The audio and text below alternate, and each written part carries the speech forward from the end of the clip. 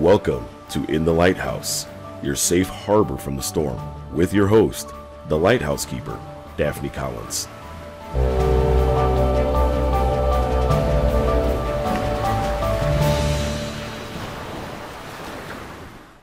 Hello, and welcome to In the Lighthouse, your safe harbor from the storm. Brought to you by Carry the Light Ministries. I'm Daphne Collins, your Lighthouse Keeper.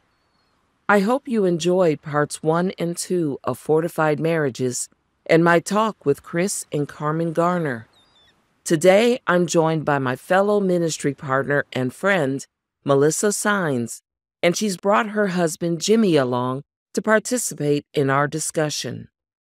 This episode is entitled Fortified Marriages, the Commentary, and Melissa and Jimmy will share their thoughts about what they learned from Chris and Carmen's time here in the Lighthouse.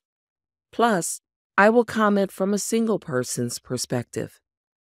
Melissa and Jimmy have been married for 31 years, and as you will hear directly from them, they needed to learn much about each other in order to understand how to cultivate and maintain their own garden of a marriage.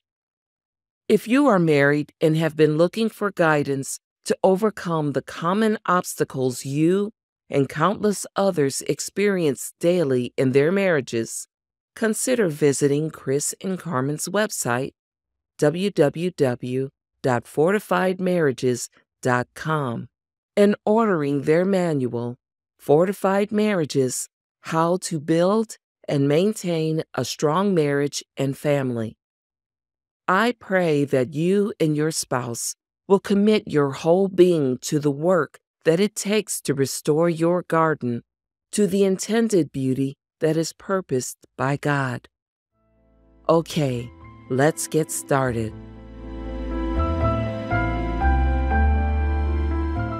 One person can change a marriage by doing something different. And so it's applying, not doing what everybody else has said works, not doing what your parents did. The other statistic, as the experts say, finances is the number one reason for divorce. In 30 years of counseling, we disagree. We've had couples arguing over finances, but that wasn't the problem. The problem was selfishness. Our 30 years of counseling, unmet needs is the number one reason for divorce. Even when we've counseled couples through infidelity, we've counseled them through all sorts of problems, but it's getting them to understand their differences, start living that out, and then start loving their spouse as God's called them to love their spouse. When it comes to our relationships with one another, we enter into our own understanding based on who we are and our past experiences. God created us for relationships, so it is inevitable that we will have conflict because we are fallen creatures. But we must not be discouraged. It is important that we recognize our vulnerability to attacks. The Apostle Peter recommends that we be sober-minded, be watchful. Your adversary, the devil, prowls around like a roaring lion, seeking someone to devour. In order to maintain the garden of our marriage, as described by Chris and Carmen Garner, work is required. Moreover, the walls of your marital garden are to be reinforced against any storms that are sure to come. The apostle continues by recommending the defensive stance couples are to take. Resist him, firm in your faith, knowing that together, as one flesh, you can withstand the flaming arrows of the enemy. If you are divided against one another, you are rendered vulnerable to attack. The couple devoted to living in a Christ-centered marriage is aware of their identity in Christ and with one another. They see the benefit of understanding their individual love language and the importance of communicating with their spouse with selfless regard. But, as we have learned, if we become distracted by the concerns of life and neglect the necessary time to cultivate our garden, the weeds and thorns will overtake and choke the tender blossoms. We'll now hear from a couple who listened to parts 1 and 2 of Fortified Marriages and recalled their experiences in their 31 years together.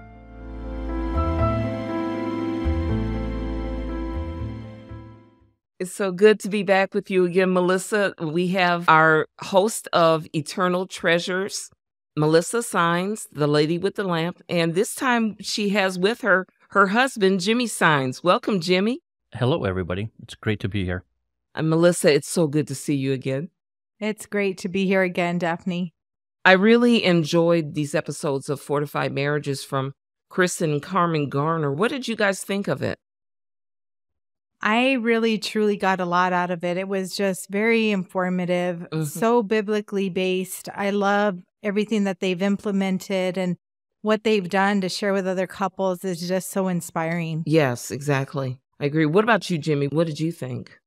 Well, it just brought back a lot of mishaps that I did in my lifetime and through my marriage. And with them speaking, it just reflected a lot on me too, as far as being married and all the wrongdoing I did and how to go about correcting everything. So it was good. Oh, that's great. I was hoping that we'd be able to do this commentary together again, Melissa, because when I was listening back to these episodes, I thought about it from a single person's perspective, but I definitely wanted to get the perspectives together, a married couple, and then myself. So I'm so glad this worked out for us to get together and be able to do this. Me too. I think it'll be great insight for our listeners, and I'm looking forward to it. I know that you guys are planning on getting the manual, Fortified Marriages. It's How to Build and Maintain a Strong Marriage and Family, written by Chris Garner. And I mean to tell you, these chapters are amazing. They're well put together, and it's going to be a very useful resource for anyone, whether you're single or married. What we wanted to do today was really just kind of go over what we heard from the 2 episodes and point out some of the things that really stood out for us. At least for me, I looked at it in the beginning initially on the identity. And I know this was from the 2nd episode where they were speaking of a Christ-centered versus a Christian marriage. And there's a difference between the 2 of them, because if it's Christ-centered, these are Christians who put Jesus first in their lives, and everything they do, as you said, it's biblically based, versus 2 Christians being married, because you don't know that level of their Christian walk. And if you recall in the 1st episode, they did mention that they both were new Christians. They met one another, they came together, and then you're in love and everything's just great. And then you start living life together. Yeah. And they both came with baggage because they were married before.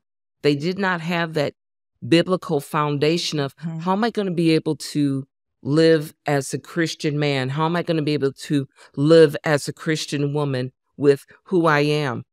And that's something that they were speaking about, because here they were divorced. They did not have their identities in Christ at the time yet, nor did they have an understanding of their own partner. Chris didn't know much about Carmen's walk or how to handle the way they would live together. He just knew how he acted. And it was interesting how he really took us through the way he was and how he changed through the years. So there was no true understanding of their differences. Right. Did you see that? You heard that, huh? Yeah. I did hear that. Our identity in Christ is so critical. Yes. Because when we don't have that, we don't know how to treat others. We don't know how to be in relationships until we know who we truly are in Christ, and we're walking in that, walking it out, and living that out. It's difficult when you're in relationships, marriage, or any relationships. Exactly. Like you said, this can be applied to any other relationships, not just marriage. As for myself and my husband, we didn't have the foundation in the home, which I think is so important too. He does later talk about this, about the family and not having parents to be a role model for us. Unfortunately, we both didn't have that in our homes either. We weren't raised in Christian homes. We both came from families that were broken. There was abuse. There was alcoholism. We didn't know how to be married. Right. We never had that example for us with anybody. So here you put two people together who come from totally different upbringings, different backgrounds, different cultures even sometimes, Right. and try to make things work. And it's very difficult. And what do you say to that, Jimmy? Well, agreeing with Melissa, when I was growing up, I didn't, as Melissa was saying, there was no structure, with church or Christ or even knowing that he existed. Right. But when I met my wife, she was already following Jesus. Yes. Basically, she was God sent. I truly believe now that the Lord, sent her to me to just show me the way, guide me, to let me see that there is a God out there. And she's absolutely right. I was born in a very abusive family where, it was just broken. It was even hard to even think that there was a God, because with all the heart and just the hurt and everything that was going on there. Mm-hmm. But yeah, it was pretty hard. It's really something, another thing that they touched on. I know that you guys have seen it. You've probably done it yourself, and that's wearing the mask. Mm-hmm. You go into, Jimmy, you said you did not have any prior Christian understanding. You met Melissa, you saw her. What attracted you to her is her faith, and you just kind of observed her through that time. Eventually, when you're going into a church and you're meeting people and you don't have that foundation, so guess what's going to come on? The mask. I know many times myself through the years wearing the mask, everything's okay. Oh yeah, I'm just fine. Everybody's fine. Yeah, I love Jesus. Mm-hmm. And then you leave and then the mask comes off, and it will even go further to say that while I was in the workplace, there was a different mask. When I was around my family, there was a mask, depending on who I was close to and who I was not close to. What do you think about that? Well, having a mask, I truly believe I didn't have a mask. I was very transparent. I really didn't care what people thought. So I really didn't have a mask on. And when I was going to church, when I was introduced to, with my wife to go to church, I felt really uncomfortable because I didn't want to pretend. I didn't want to act like I was this godly man. So I never really wore a mask. I basically wore Nikes and just ran away all the time. I just wouldn't step foot in the church because I hear it now, loving the Lord as much as I do now. I hear it all the time is, when is going to be the right time to go to church? We always think we are so bad, we don't belong in church. But we're absolutely wrong. That's when we need to go to church. So, We are the church. Yeah, definitely. Yes. Yeah, so I never wore a mask. I was just a very straightforward person. I confess that I did. Yeah. I did. I would say I did too, of course. And that was very hard for Jimmy, I guess, to understand. Like, how can you go and, our marriage is horrible right now. And how are you going to just go? And I'm like, well, I need the Lord. I need to be there. I just kind of went through that process, and until again, it comes once we understand who we are in Christ. And when we really begin to walk in the Spirit and not in the flesh, and we begin to really mature in our faith and have those deep things rooted inside of us, that we can tear off that mask. Right. We don't have to hide behind that anymore. I later learned much of that because I didn't fully understand a lot of these concepts that Chris and Carmen spoke about. I was married before for a while, had 2 children, and bringing them up, but I was Catholic, as you know, and it's a total different approach to faith. And for me, that was religion. Right. I was used to wearing a mask because I was wearing a mask of religion and works. And I have to do this and I have to do that. Otherwise, I feel guilty. Yeah. And I didn't understand how much bondage one could be in if you don't fully understand that Jesus is the way. He's the one that sets you free from that bondage, because you really can't do anything to get to heaven. These are the things that I needed to understand and learn later. And I never went to marriage counseling. I did go to counseling because my marriage stressed me out so terribly.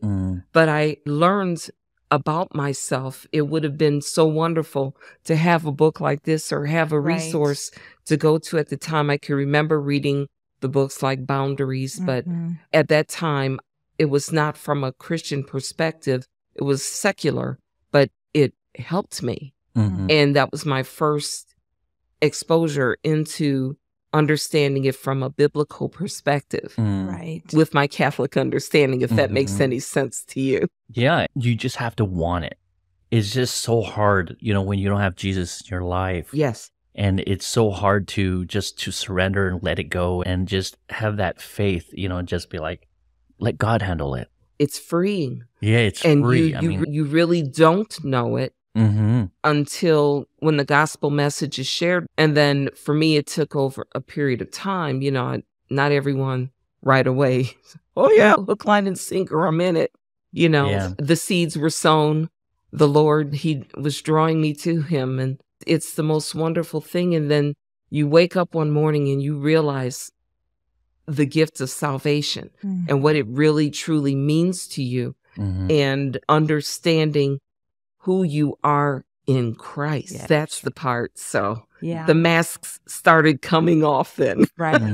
Exactly. And like Chris was saying about the marriage counseling, Carmen wanted to go to counseling. Chris didn't. So typical. Typical for a man. I hear that so many times, where the man doesn't want to participate. And she said she was going to still go anyway. So I thought that was great that he allowed her to go anyways, and that she went ahead and pursued that. Eventually, he mentioned that he had a friend that pointed in his face and said, "You are not leaving." Right. And he said he knew that was the Lord. And I'm so grateful for friends that do that for us. Yes, exactly. That can tell us, no, don't leave. Don't give up. Don't do this. Yes. Because that man helped him to see things from a whole nother perspective. And then the Lord had a whole different plan for them. So true. I was laughing at how Chris described it too. For him, it was, I didn't want her telling him things about me. I wanted to tell him myself from my perspective. So no matter how he got there, he still got there. And it changed him altogether. And I love that part, how he opened up and he saw it from how he changed. It was excellent. Yeah, just how he just surrendered and just said, okay, you know what? I'm going to go to counseling. He's just an awesome person to do that, because we tried that. Right. And I was that man, I don't need counseling. And when I decided, okay, well, let's give it a shot, I already went in there with a negative attitude. And you go in with that type of attitude, it's not going to work out.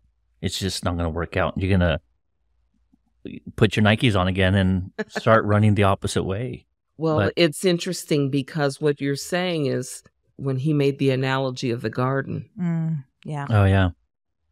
Yeah, that was a beautiful analogy. I never thought of it, never heard of it described in this way. Yes. And it's so true, because things don't happen overnight. They don't. You don't feel like you're going to leave your husband overnight. Right. It's over a period of time of being neglectful in the marriage, of not communicating, of, not meeting each other's needs. Like he was saying, not putting your spouse before myself. Yeah. All these things that start to happen. And then you just feel like overwhelmed by a point where you're just done. Well, you just feel like you're done. We had a lot of weeds.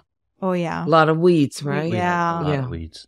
Yeah. Unfortunately, we did not take the time to do all these things. Jimmy and I, we got married. We had children right away. We raised 4 children.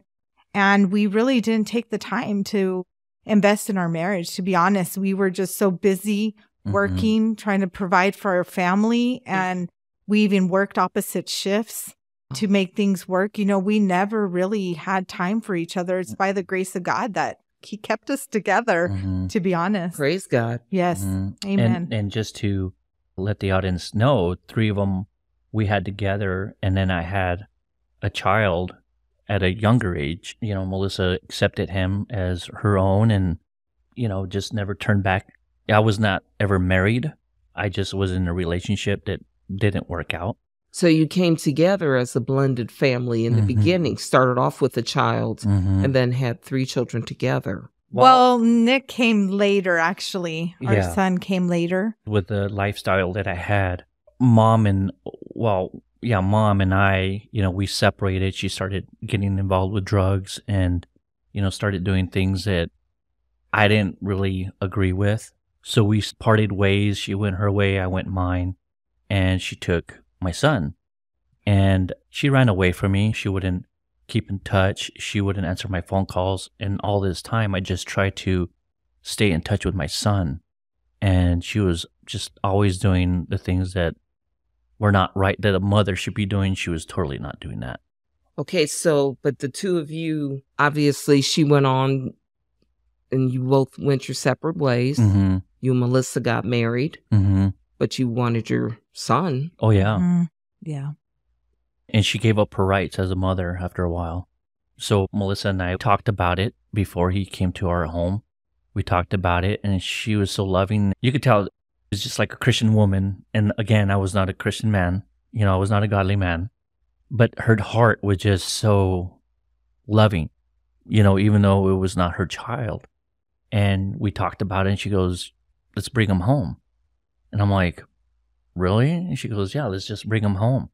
And ever since day one, she's always said, my son. And he's always called her mom, never Melissa, always mom. And that was a great thing. It was just awesome seeing that too. But again, I was not a man of God, and I didn't see these things until later in life. And we'll get that later on. Well, another thing that they did speak about, and maybe you guys could speak on this too, and that's the praying together. Obviously, you were looking and seeking godly counsel, but Jimmy didn't really want to. So, you know, one of the things that they really counsel, Chris and Carmen, is asking couples, well, do the 2 of you pray with one another? Do you pray together? Yeah. And to be honest, we don't. Not enough. I wouldn't say we don't. We've been better about it, especially within the past, I would say, couple of years, that we've really been able to bond more and really implement some more biblical scriptures into our marriage and into our life. We have been more intentional about praying together. Right. But it was definitely lacking in the past, and that was part of the problem. Yeah, the garden was, like Jimmy said, neglected. Right. Weeds overgrowing everything. Oh, yeah. Way overgrown. Yeah. Over our heads. They were pretty big. Yeah, but like I said, it takes a lot of intentionality. You have to really apply these things every single day. Like he was saying, you can't just do it once and think, oh, it's going to grow by itself. No, it doesn't. It doesn't happen that way. You have to continuously go back. You have to reflect on things. You have to apologize, you know, ask for forgiveness. You have to pray together. You have to spend time together. Like he said, I remember him saying that him and Carmen were working. And she's like, can we spend some time together? We got to get together, because you start to lose that connection. Yeah. So true. And we started so young. Yes. And so quickly that our priority were our kids. And we really didn't have priority in our marriage. It just became so overwhelming because your full attention was on your kids, making sure they have clothes, food, shelter. You're not getting involved with your wife, with your spouse. You push that off to the side, and you know, now it's like it's God first, now your wife, and then your kids. That's exactly going back to the Christ-centered marriage versus 2 Christians married. Because the children become your priority as opposed to Christ first and then one another. Yeah. Ensuring that the two of you are cared for and that you understand one another. And what did you think about how they were speaking on the identities, how they saw one another, how you would go about with each other? I mean, we took the little test and we came up with results. Did it make sense to you?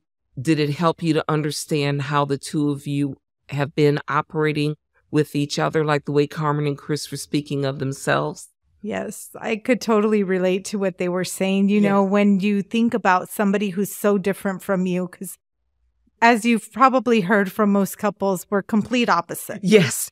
So definitely it's challenging. It's so challenging because we have a whole different mindset, a whole different perspective, almost on every single thing you can think of. I mean, he mentioned how they couldn't even agree on food, and that's us. That's all the time.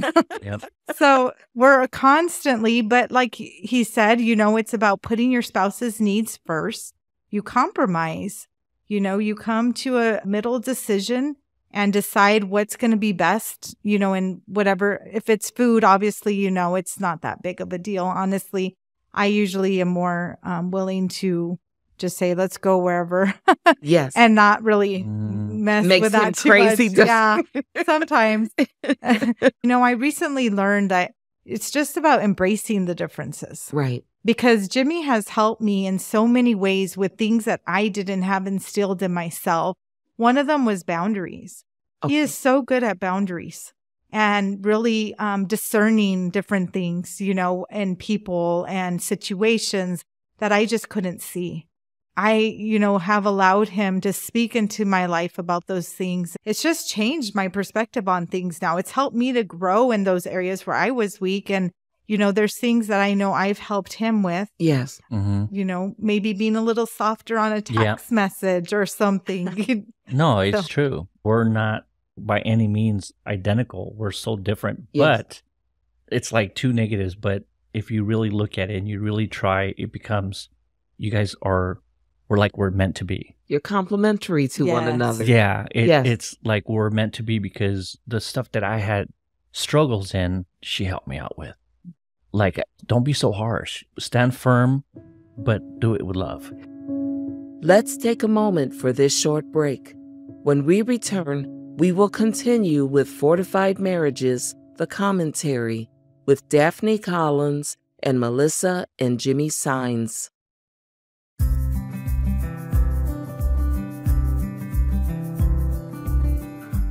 Many people say they believe in Jesus Christ, but does that mean they're all going to heaven when they die? James says, even the demons believe and they tremble. We know with all certainty that the demons are not in heaven, nor will they go to heaven someday, and yet we are told that they believe. The Bible teaches that simply believing in this sense is not saving faith. The Apostle John tells us in John 1:12 that only those who receive Jesus are given the privilege of becoming a child of God, even to those who believe in His name. You see, you must not only believe, but also receive Him or appropriate Him into your life. That word receive literally means to take hold of or to seize. If someone offered you an ice-cold glass of water on a hot day, it would do you absolutely no good to simply believe it was ice water. In order to benefit from it, you have to take hold of it. You have to seize it and consume it into your body to get its refreshment. And so saving faith is receiving or taking hold of Jesus Christ and appropriating Him into your life because you believe in Him. Beloved, if you believe in Jesus, have you received Him and appropriated Him into your life? This is Lane Wilder for Carry the Light Ministries, bringing you insights from an elder.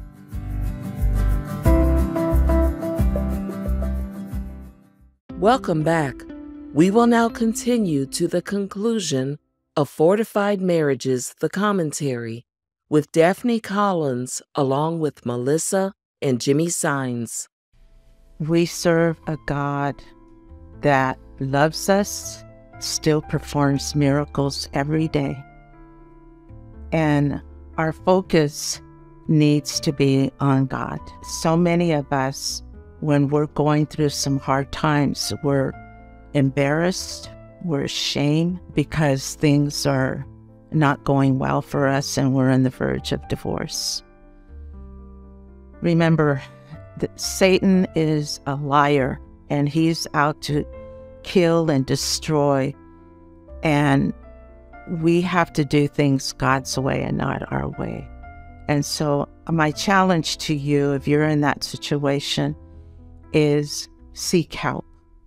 Well, you helped her with the boundaries. Mm-hmm. Now, you said embracing the differences, and they certainly touched on love languages. Mm-hmm. Do you understand your love languages, and how have you been able to incorporate that in the way you talk to one another, engage one another? For myself, Jimmy's love language is affirmation Mhm. and physical touch.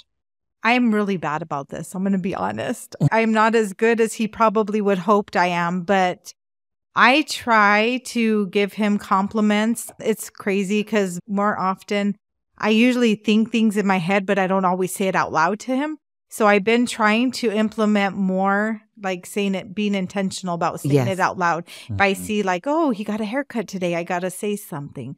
So I'll be more intentional about saying it out loud now, but it's still a work in progress. It's not perfect. It's better.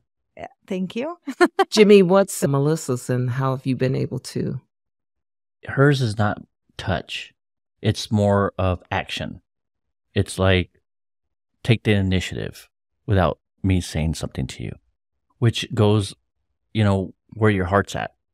It's love your wife as God loves the church. I got to love her like, I just got to love her. And when I see things, I got to take the initiative to, instead of waiting for her to tell me to do something, I just got to go up and start doing it. And that's her love language. It's not the touch. It's acts of service. It's act of service. Yeah. That's what it is. It's very interesting because you're both similar to Chris and Carmen. Right. Yeah. Exactly. Mm-hmm. And so this leads to these points where Chris was speaking about that particular area when the challenge was placed upon him when Carmen broke her ankle. Yes. And I wanted to know, as a man similar to Chris, Jimmy, what did you think about that, and how does that relate to you and Melissa? Well, with Chris, when I was hearing him say that, it was just, it like hit home. With me, my wife, Melissa, she's broke her ankle. I had to help her out with that. And just recently, with the COVID, we were both down and out. And it was so awesome because we're both sick with COVID. But it also humbled me because I was able to be there for her and to cook for her and to do the things that I didn't do before. It just humbled me to the point where it's like, okay, I need her and she needs me.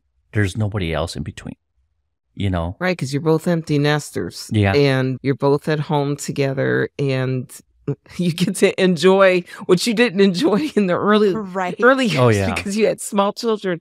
Yeah. But, when Chris was speaking about that kind of old way of thinking, that old 1950s type of household, I come home from work, my food's already there, wife's wearing a dress and pearls, and life is great. Yeah. And that's TV. That's I Love Lucy. Yeah. Right. And I'm like, okay, let's look at reality as it is. Mm-hmm. And so you're speaking of reality as it is. And I want to really look at it from the single person's perspective and kind of take it from that perspective. If you are single and waiting to be married, I was married. I'm not married. I'm single, but that's by choice. And I'm grateful to God in my singleness, but I have such a respect and I love marriage. I love to see and hear from married couples and the things. I just encourage it. And I encourage anyone who seeks to be married to always be prepared to understand who they are first in Christ, so that when they enter into that relationship that leads to marriage, that they're not bringing with them their drama from whatever else they may have had in their life, and that they're yoked with someone who is similar, they're not going to be exactly the same as you guys have already identified. Your love language is different. Your identities are different. You complement one another by the challenges that you've faced together and before that. But if you're single and you want to get married, you would also benefit, as I did, from many of the concepts that are written about in this book, because it's about relationship and how to build a strong marriage and a family. And it really does start with your identity, who you are in Christ, and how you can start weeding your garden and get used to doing it. Like you said, Melissa, prayer pray. Be in God's word. Right. Ensure that you have that as a discipline, because I will tell you, when I fail to continue in that fashion, things start happening to me. I don't feel right. I feel odd. The enemy comes at you. Oh, yeah. Real quick. Really quickly. You're like, okay, so what have I done wrong? Oh, I know. I neglected my time alone with the Lord. So I become a target for the enemy to attack. I'm bait. And now you're walking around in the flesh. Yeah. That's exactly right. Yes, exactly. Yeah, what I've learned is that when my marriage starts to go sideways, it just seems us men, we feel like we have to blame our wives. But you got to look at yourself and be like, what am I doing wrong? Like, am I staying in the Word of God? Because once you get off that path, you're the one that starts changing, even though your wife is being committed and staying true to God. And once that person, and I'm speaking for myself, once I start not reading the Word, just meditating on it and just doing what God has called me to do, I stopped doing that. I noticed that my attitude starts to change. And then I'm like, well, it's my wife, but it's me, because you're not staying focused on Christ. So your demeanor starts to change. And I've noticed that. And I was told a couple of times is don't blame your wife for everything. Look at yourself and see what you could correct. And I start doing that a lot. That's great, Jimmy. I'm glad you brought that up. I really am. Yeah, that was something, I'm sorry, that was something that Chris had mentioned. He said not to isolate ourselves and to have accountability. And I think that is so important that we have someone we can go to. I personally have somebody that I've been going to for about the past year or so. She is a married woman, been married for many, many years, and I can go to her for accountability. And there's been times where I've shared a situation with her and, she tells me the truth. I've said, this is what happened. What do you think? What is your take on this, your perspective? And she'll be like, well, I think you need to do what Jimmy said, or, whatever it may be. And I'm like, oh man, it's not always the answer I want, but she's very honest and I can go to her for anything, accountability, and know that she's going to give me the truth according to what God's word says, not to how I feel, because we're not going by feelings, just like Chris mentioned that. Right. Yeah. It's not about feelings. It's about living out the life. Love is an action and it's a commitment. It is a commitment. That's something that they spoke on, and that is marriage being a commitment and an investment of a lifelong relationship as spouses. When you stop and you think about that, Jimmy, if you would, how do you speak to other men concerning your thoughts as a man on the commitment of marriage? It's not just something that you say, today I love her, tomorrow I'm not going to love her. No, it's a huge commitment. I mean, just changed me in so many different ways as far as where I was and where I am now as far as being married. And I don't even know how to explain it. It's just a huge commitment to, wanting to do things for your spouse and not for yourself. Well, you have sons. Yeah. One is married, one is about to be married. And so if you were to give advice to the one that is about to be married, entering into that institution. It's an investment of everything as a man. And when you say, love her like Christ loved the church and gave himself up to her, everything and all that you are, that's selfless. That's giving everything. You don't come first. She comes first. And so that's what I want to know, what your thoughts are on that. As a father to a son, what would you say? I would just basically, I've told my kids before, is that just love them the way you want to be loved, and just treat them like they're gold, just precious, very delicate person, and not to be like me as I was growing up, because I was not a great example until, I surrendered to God and stuff like that. And the Lord started changing me and molding me. And when you allow that in your life, your children see that. And they see the change within me, how the Lord has just molded me into a new creation, and how God could just change someone as terrible as I was. I think that speaks out more than words as far as trying to tell your children how to be. But if you could be the person that God has called you out to be, I think that's just a motivation for because your children look at you, no matter if they're 2 years old or 40 years old. They're always going to look at you to see how the way you react to your mom, or how you're going to react to a spouse, or even to a different situation. When you have God in your life, you don't react like worldly. You react in a whole different way. I even had my kids tell me, like, Dad, you've changed so much. And that's so inspiring. And it's like, God is good. If God could change me, I'm sure he could change everybody. And I know he can. It's not even a question mark in my life anymore.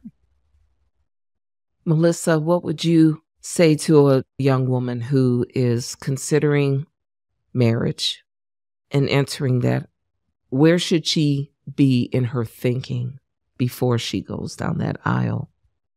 So one of my favorite scriptures that I think can apply to marriage for sure in any relationship is Philippians 2:3.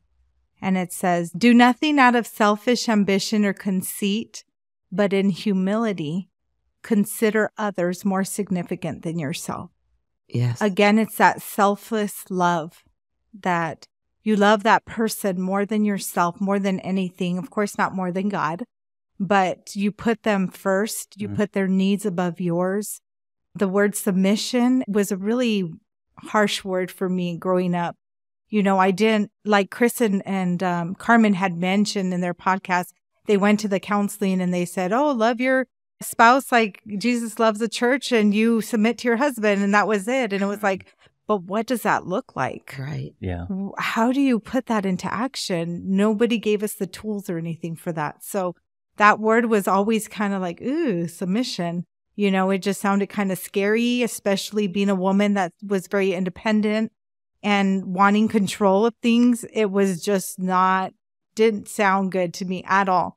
So I would tell my daughter or somebody that was going to be getting married that ultimately we got to put God first, of course, because when our identity again is in him, then we can walk in the Spirit in our marriage. In any other relationship, we will be selfless.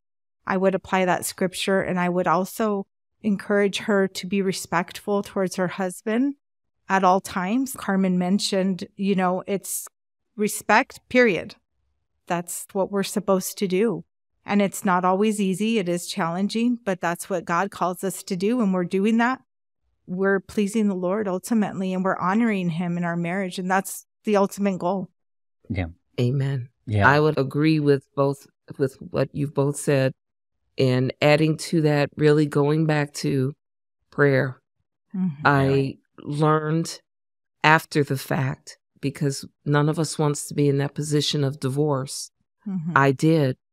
And had I known then what I know now, I know how important it is to have prayer be part of your regular discipline. Seek the Lord like Jesus did. Right. Jesus sought his Father and went off alone to be with him, to speak to him and talk to him about everything. and get that wisdom that you need in order to make it through the relationships that you deal with on a daily basis. Yeah. Oh, yeah. Yeah. So, and for me, like the word, it's a commitment. Again, it's a commitment. So the D word was never a thought in my mind. Yes. I always said, I don't ever want to be divorced. I already went into the marriage thinking that. And there were times where, it could have gotten really close. But I never threatened that. I never said that. I did what I could. I always sought the Lord, went to counseling, tried to do whatever I could, no matter how hard it got. I mean, Jimmy and I did separate at one point for a few months. Several months. Yeah, for, some things that happened. But the Lord brought us back together. And we just chose that we're not going to go that way. My mom was divorced 2 times. And Jimmy's mom was divorced two or three times. Yeah. So we just had made that decision. Yeah. Ahead of time. Mm-hmm. But how's your garden now? Oh, it's awesome. I think it's awesome. Our garden is flourishing, not with weeds though. Wonderful. That's wonderful. I am so glad that we had a chance to talk about this. And I encourage anyone to take a look in our show notes for Chris and Carmen's book, How to Build and Maintain a Strong Marriage and Family. And that's Fortified Marriages. It's a manual and workbook combination together.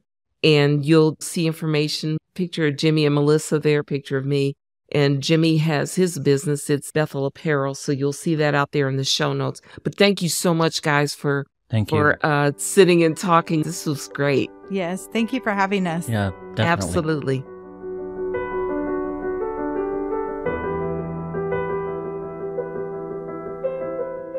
Paul, a single man, in a message to the Ephesians concerning marriage, exhorted them to consider living by the mystery that is the selfless love of Christ for his church. Just as Christ loves and cherishes the church, the husband is to have the same love for his wife.